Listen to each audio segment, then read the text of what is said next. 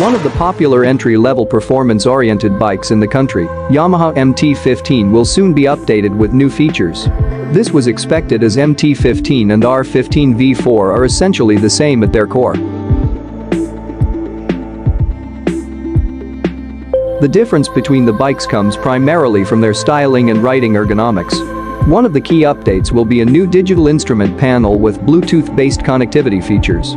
This is likely to be the same as that of R15 V4. It displays a range of information such as traction control on-off, gear position, gear shift timing indicator, track street mode, lap timings, average mileage, average speed, coolant temperature, etc.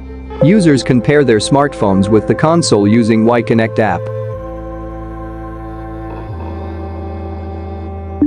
On Y-Connect app, users can access a range of info such as fuel consumption tracker, last parking location, revs dashboard, malfunction notification, maintenance recommendations and ride analytics. Basic idea is to improve overall experience, ensure proper bike care and maintenance, and possibly help users improve their riding skills. Another key update for MT-15 will be USD forks at front. In its current form, the bike is offered with standard telescopic forks. Rear link type monocross suspension will be the same as current model.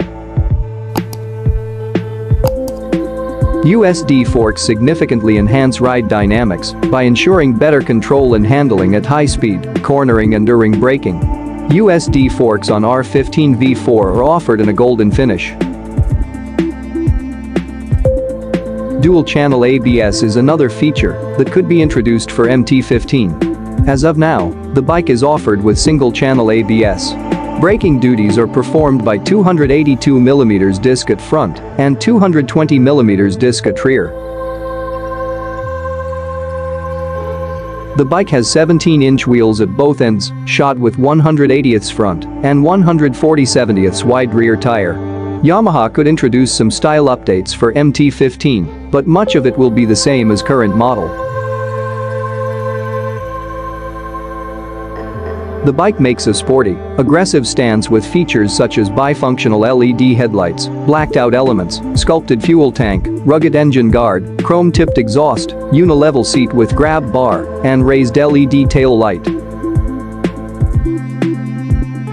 Engine will be same as current model, a 155cc, liquid-cooled, SOHC, 4-valve unit. It generates 18.5 PS of max power at 10,000 RPM and 13.9 Nm of peak torque at 8,500 RPM. It is mated to a constant mesh 6-speed gearbox. Other features such as variable valve actuation and assist and slipper clutch, ASC, will be same. VVA ensures that desired power and torque is available throughout the rev range. A SC reduces driver fatigue by minimizing force required for clutch pull and ensuring smooth downshifts. Pros: aggressive looks, excellent control while riding, high-performing, torquey engine. Cons: the skipping of USD forks is not that great move when taking the price to such a high point.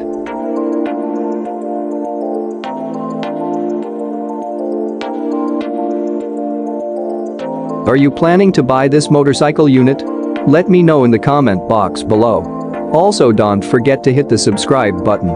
And if you enjoyed this video, you can leave a like and share it with your friends.